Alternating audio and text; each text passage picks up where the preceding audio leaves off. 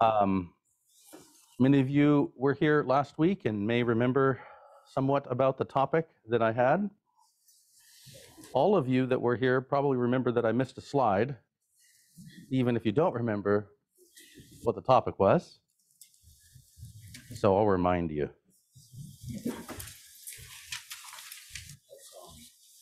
All right, so last week, last week our topic was Jesus the Christ. And I started that talk with 1 John, a passage in 1 John, and we learned that those who believe that Jesus Christ has come in the flesh is of God, and those that don't believe that Jesus Christ is come in the flesh, John says, are believing the spirit of the Antichrist. He also tells us that that spirit of Antichrist was already working and was in the world while he was writing that. Romans further told us that God was enduring with great patience the objects that were made for wrath, prepared for destruction, and that the reason for his patience was to make time for those objects of mercy, those that believed Jesus had come in the flesh, those that had taken that stone that God sent as a chief cornerstone instead of a rock of offense and a stumbling block. Deuteronomy we went to, and it told us that God was going to raise up a prophet from among the people, from among them, and he would be a brother of theirs. We talked about how Jesus was this man and that he came in the flesh according to the plan of God. We're going to talk a little bit more about that today. Well, we're going to talk a lot bit more about that today.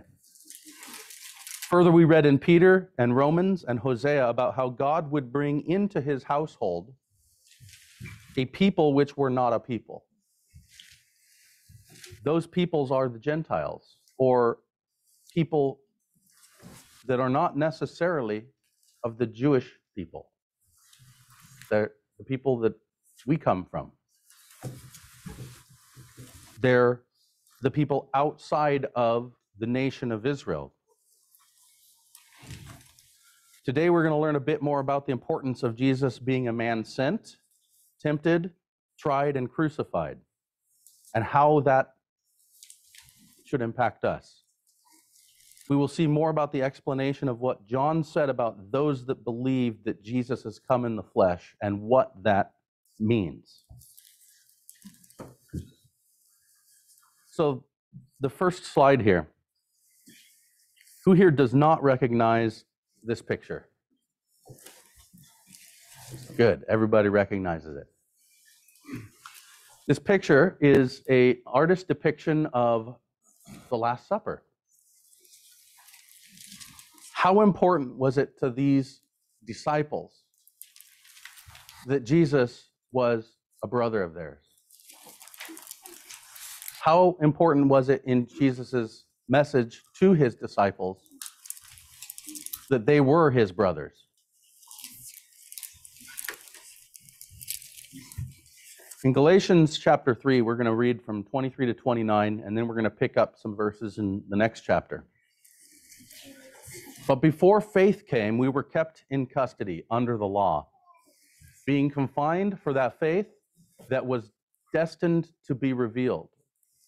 Therefore, the law has become our guardian to lead us to Christ, so that we may be justified by faith.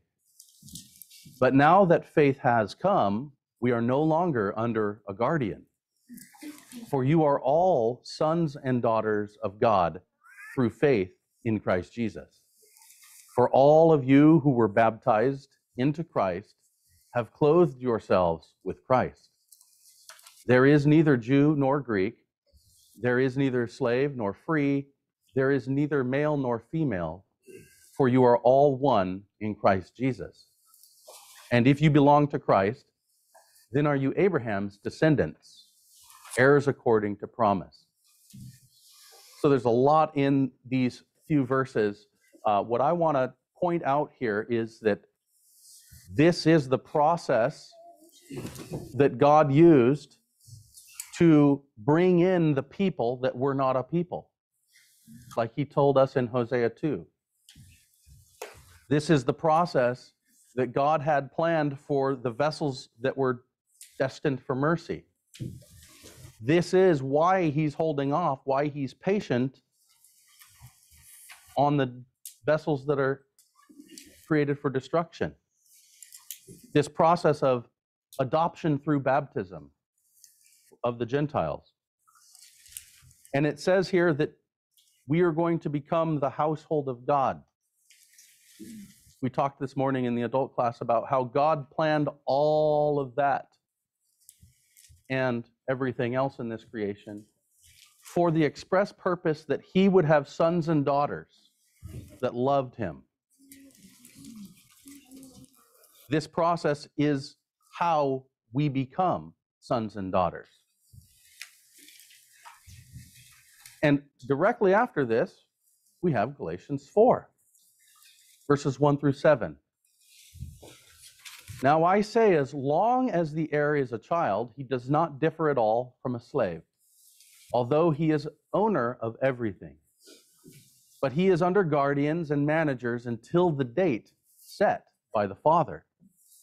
So we too, when we were children, were held in bondage under the elementary principles of the world. But when the fullness of time came, God sent his Son, born of a woman, born under the law. How does this tie in with Jesus is come in the flesh? And that's a necessary belief. Jesus come in the flesh, born of a woman, born under the law. Deuteronomy told us that he would be a man. He would be from their brothers, so that he might redeem those who were under the law, that we might receive the adoption as sons and daughters. Because you are sons, God has sent the Spirit of his Son into our hearts, crying out, Abba, Father. Therefore you are no longer a slave, but a son. And if a son, then an heir through God. Next passage I'd like to turn to is 1 Corinthians 15, verses 20 through 22. But the fact is, Christ has been raised from the dead, the first fruits of those who were asleep.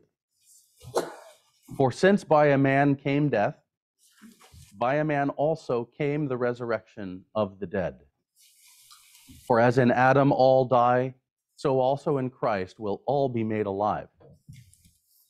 So how important is it to understand that Jesus was a man here? How imperative is it that we believe Jesus was a man?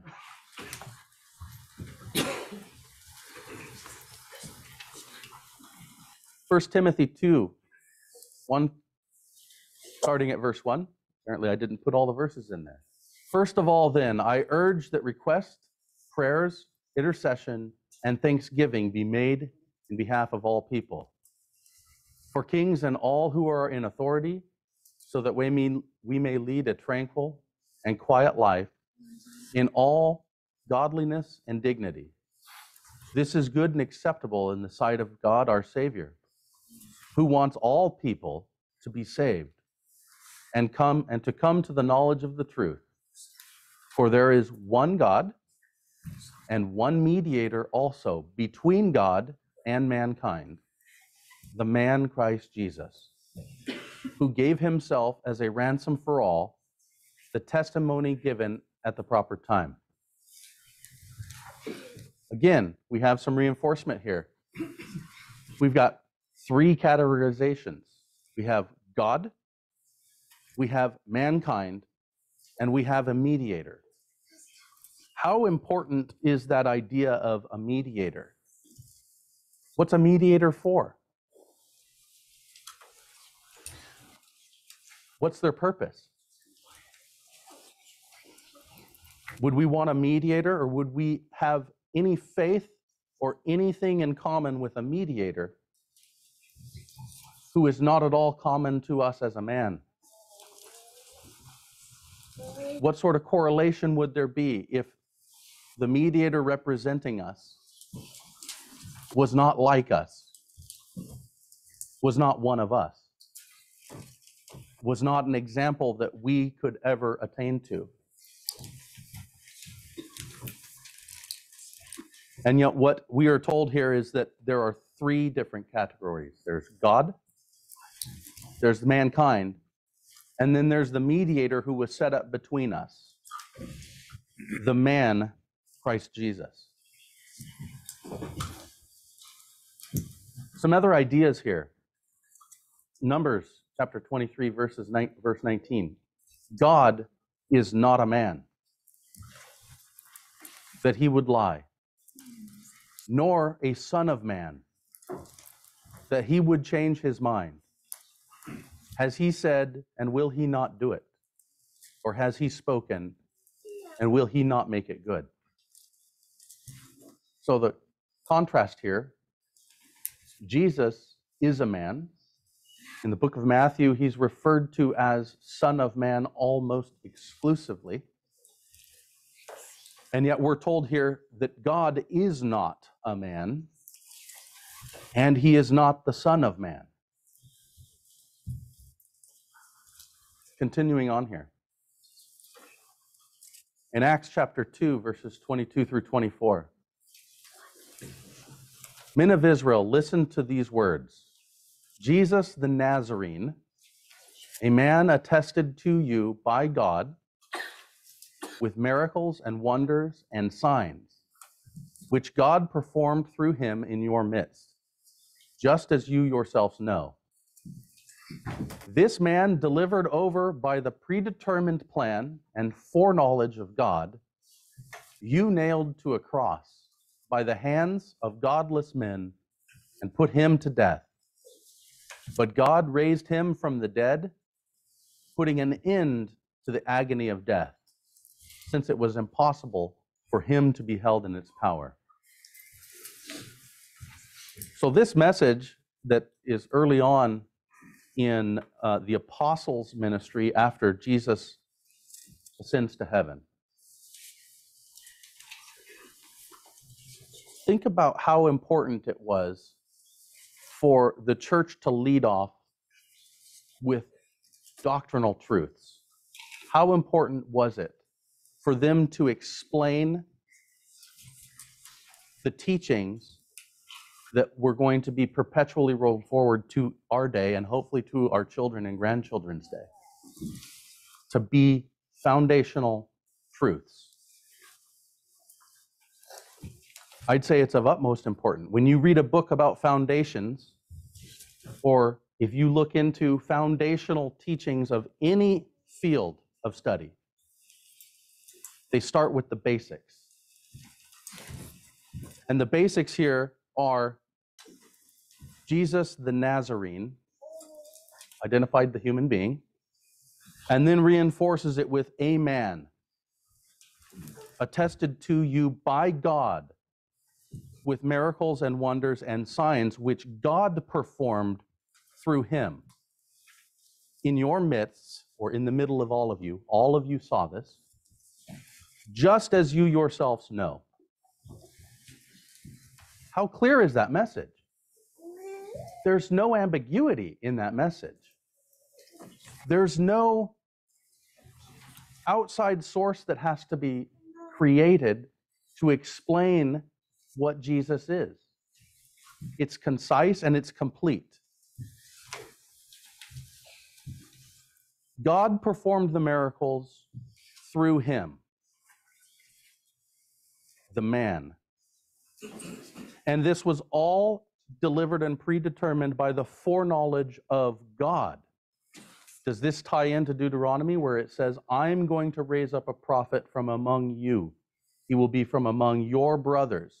To him you shall listen.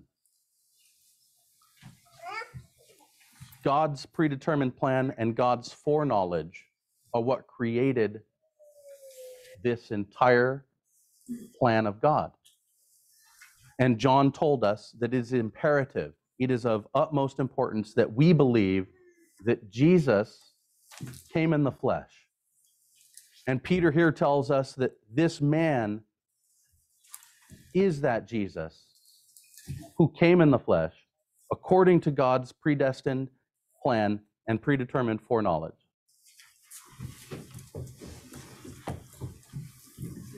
What's Paul say about this? Hebrews 2, verses 10 through 18. In bringing many sons and daughters to glory, it was fitting that God, for whom and through whom everything exists, should make the pioneer of their salvation perfect through what he suffered. Both the one who makes people holy and those who are made holy are of the same family. So Jesus is not ashamed to call them brothers and sisters. This morning in the adult class, Ben brought up a passage in Peter saying, be sober, be vigilant, because your adversary, the devil, as a roaring lion, walketh about, seeking whom he may devour. And then it continues on and it says that we should be emboldened and we should take comfort in the fact that all of our brothers all around this planet suffer the same things we suffer, are tempted by the same things we're tempted by. And they're fighting to do what's right. They're fighting to repent. They're fighting to love God with all their heart, body, and mind.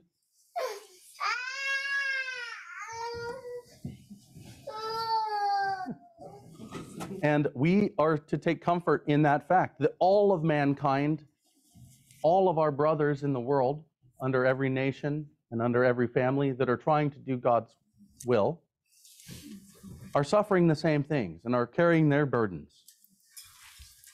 And Paul here tells us that Jesus is not ashamed to call us his brothers and sisters, and that he will make his people, he will make the people holy and make us of the same family. He says, I will declare your name to my brothers and sisters, speaking of God's name. In the assembly, I will sing your praises. And again, I will put my trust in him. And again, he says, here am I, and the children God has given me. Inasmuch then as the children have partaken of flesh and blood, he himself likewise shared in the same, that through death he might destroy him who had the power of death, that is, the devil. So think about what we just talked about, the mediator. How important is it that the mediator that we have with God suffered the same things and came from the same background, was of the same family, of the same flesh and blood that we are. That he was tempted, that he was tried, and that he was killed. And we experience those same temptations, we experience those same sufferings. We have a bond between Jesus and ourselves in our humanity. And release those who through fear of death were all their lifetime subject to bondage. For indeed he does not give aid to angels, but he does give aid to the seed of Abraham. Therefore in all things he had to be made like his brethren. Okay. He had to come in the flesh. The promised one had to be a man. He had to be human. He had to be relatable. All things, he had to be made like his brethren. What's that leave out? If in every way, in all things, Jesus is just like us, what's that leave out? The explanation is concise here as well. That he might be a merciful and faithful high priest in things pertaining to God, to make propitiation for the sins of the people. For in that he himself has suffered, being tempted, he is able to aid those who are tempted. So the temptation of Jesus wasn't just a charade that was gone through to check a box on God's prophecy requirements. The temptation of Jesus was a real temptation, one that he could have failed at, one that he had a choice. And Satan knew that. Why do you think Satan tempted him? If Satan could have tripped up Jesus, then it would have ruined God's whole plan. He could have thwarted the entire creation. And Paul tells us here that because Jesus was tempted, he's able to aid those who are tempted. He experienced the same things that we experienced. He's our brother. Further, in Hebrews chapter 4, verses 14 through 16, we just read about how Jesus' temptation in his life here and him being a man gave him the experience and gave him the credentials to be an adequate high priest for us. Therefore, since we have a great high priest who has passed through the heavens, Jesus, the Son of God, let's hold firmly to our confession. For we do not have a high priest who cannot sympathize with our weaknesses, but one who has been tempted in all things, just as we are, yet without sin. Therefore, let's approach the throne of grace with confidence, so that we may receive mercy and find grace to help at the time of our need. Yeah, there's a picture of what the mediator does. There's a picture of how that process works. Jesus has experienced it all. He will proclaim our name in front of God. He will say, yes, these are my brothers. These are the people that my blood was spilt for. I know what they're going through because I went through it. I know how hard temptation is because I'm able to be tempted. I was tempted.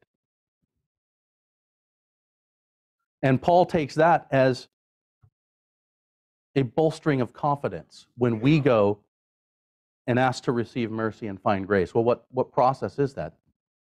Isn't that when we pray and ask for forgiveness? Isn't that in our lifestyle when we try to be good examples? Isn't that in our day-to-day walk when we are trying to be the people that God wants us to be? When we're trying to be Christ-like, our perfect human example? In James chapter 1, we've been talking here about Jesus and his ability to be tempted. So another kind of tangent thought here. James chapter 1, verses 12 through 15. Blessed is a man who perseveres under trial. For once he has been approved, he will receive the crown of life which the Lord has promised to those who love him. No one is to say when he is tempted, I am being tempted by God. For God cannot be tempted by evil, and he himself does not tempt anyone. But each one is tempted when he is carried away by and enticed by his own lust. Then when lust has conceived, it gives birth to sin, and sin, when it has run its course, brings forth death. A couple ideas here. Blessed is the man who perseveres under trial, for once he has been approved, he will receive the crown of life, which the Lord has promised to those who love him. What meaning would this have if, in fact, Jesus was not a man? What credentials would that give Christ if he was not a man? Wouldn't it nullify this? In verse 13, it says, let no one say when he is tempted, I am being tempted by God, for God cannot be tempted by evil, and he himself does not tempt anyone. So God cannot be tempted by evil. And yet we just read several passages that talk to us about the temptation that Jesus undertook and prevailed against. And we can bolster our faith because he did it as a man just like we are. There would be no bolstering if, in fact, Jesus was not a human being. There would be no example if, in fact, Jesus wasn't like us.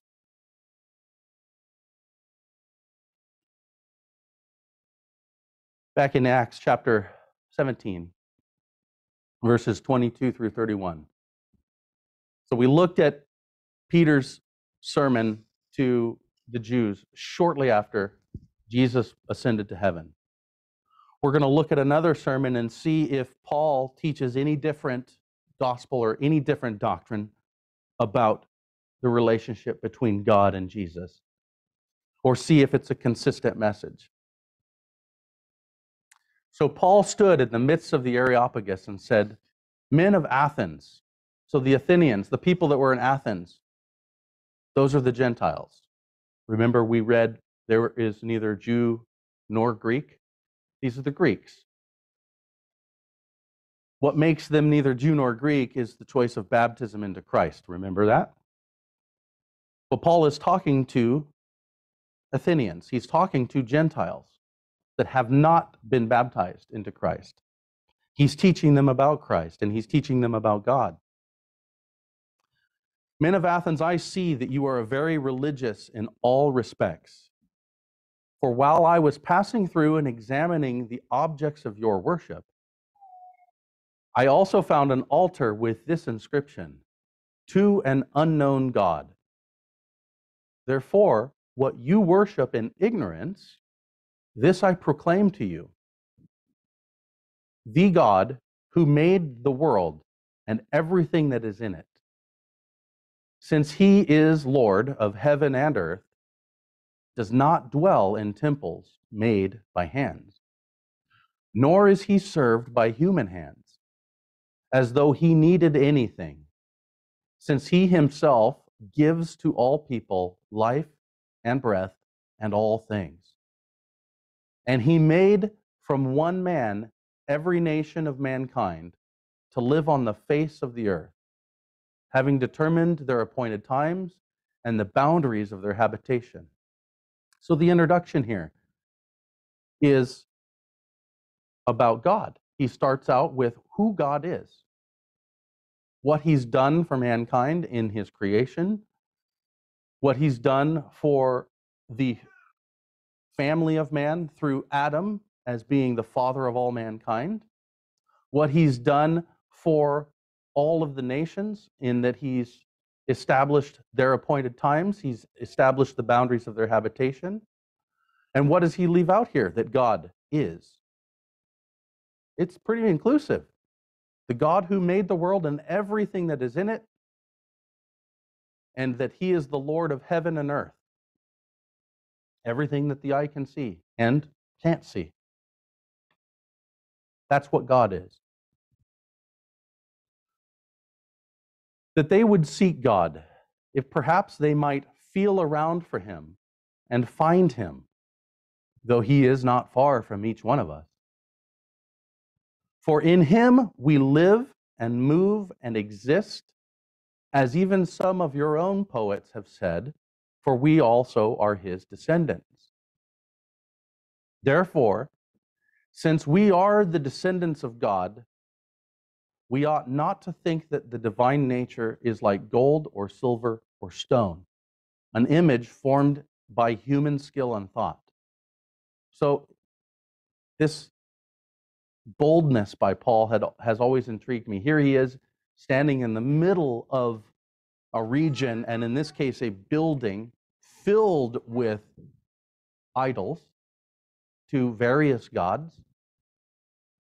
And he decides to teach them the true God with this idea of an unknown God statue that's right there in that building.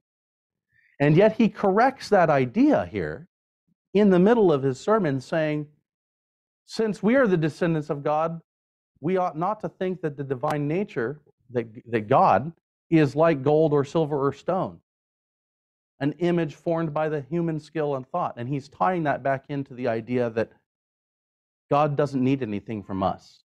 He doesn't need a temple built from our hands. He doesn't need us to create objects or images of him. An image formed by human skill and thought. So having overlooked the time of ignorance, God is now proclaiming to mankind that all people everywhere are to repent, because he set a day on which he will judge the world in righteousness. Who will judge the world in righteousness? God will judge the world in righteousness through a man whom he has appointed, having furnished proof to all people by raising him from the dead. So Paul's message to the outsiders, the Gentiles, is consistent with Peter's message to the Jews. Jesus is a man. God created everything. God is worthy of our worship. For all things were created by him and by his will. And God will judge the world in righteousness through a man that God appointed. In Romans 1, Paul tells us that we are without excuse because of the creation around us. Here he tells the Greeks that man is without an excuse because he raised Jesus from the dead. Back in 1 Corinthians 15, we read the previous 3 verses at the beginning of this sermon, where Paul says that it's imperative to believe that Jesus, the man, was resurrected from dead, because that's our hope, the hope of resurrection. And then Paul goes on to explain the relationship between God and Jesus. I consider this passage to be one of the foundation passages to understand the difference between who Jesus is and who God is. It's spelled out in order: who has the authority over whom, who is the God, and who is the Son of God. And he starts with, but each in his own order, Christ the firstfruits. After that, those who are Christ's at his coming. Remember, this is the idea of resurrection. It's the same idea that Paul closed with on the sermon at Mars Hill, that Jesus was resurrected and that mankind does not have any excuse because of the proof that God laid at Jesus' resurrection. Each after his own order, Christ the firstfruits. After that, those who are Christ's at his coming. Then comes the end, when he hands over the kingdom to our God and Father, when he has abolished all rule and all authority and power. For he must reign until he has put all his enemies under his feet. The last enemy that will be abolished is death. Every passage we've read about the resurrection today talks about how it was imperative that a man was going to die and be raised so that he could have power over death. The last enemy that will be abolished is death, for he has put all things in subjection under his feet. And now here is where it gets really clear. Paul's comment here is, but when he says all things are put in subjection, it is clear that this excludes the Father, who put all things in subjection to him. How much more simple can it be?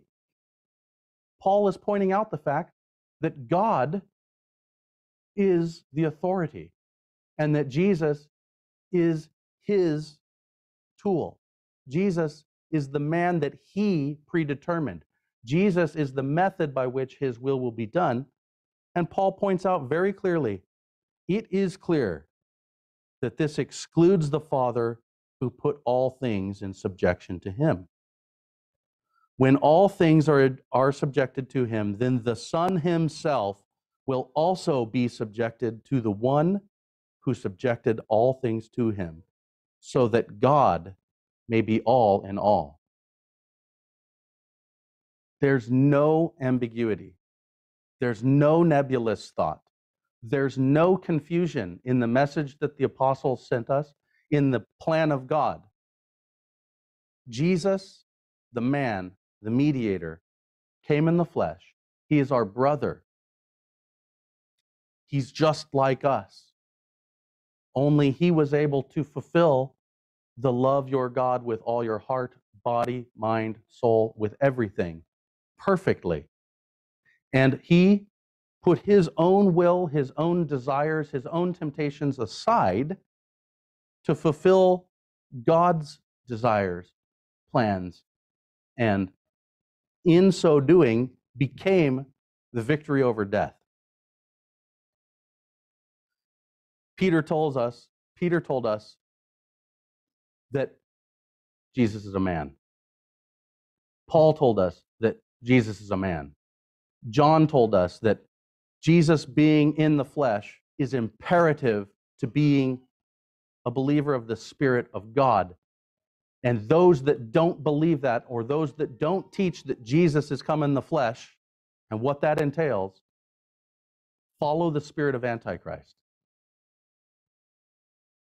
And Paul, when he has a perfect time to explain how God and Jesus and that relationship are going to be handled in the future, he explains it that God is not going to be put under Jesus' authority. He's the exception, clearly, because clearly Jesus is not God. He's the Son. God is God. He's the only God. The first thing he told the Jews was, the Lord your God is one.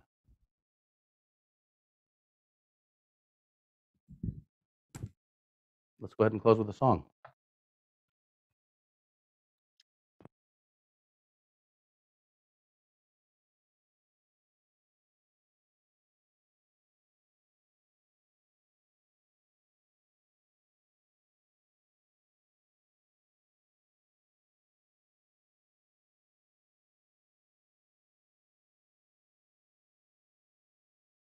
The gods Abraham praised, number 244.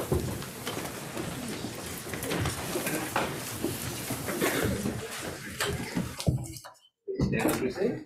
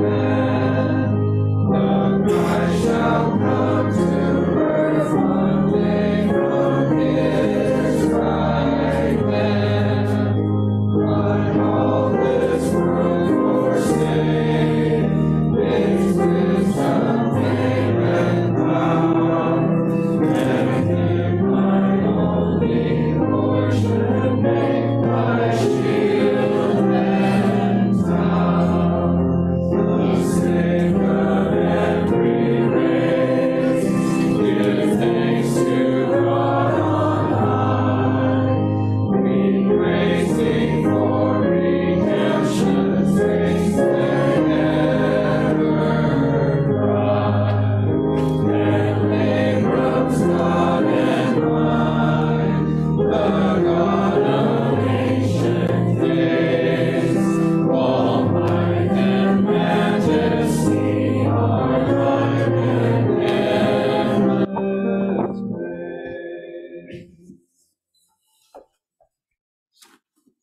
great God in heaven, we come here to learn about your plan of the ages, your plan of salvation, and all of the things that you have promised to us if we just repent and obey your word. We thank you for all of the things that you've given to us, the proof of your existence, the gift of your Son sent to this earth, the brethren among us that we can look to and help and support and we lean on when we are weak. We ask that you help us and forgive us when we do fall short. And we ask most of all that when you send your Son back to this earth to establish the kingdom, that we find a place in it. In Jesus, we pray. Amen.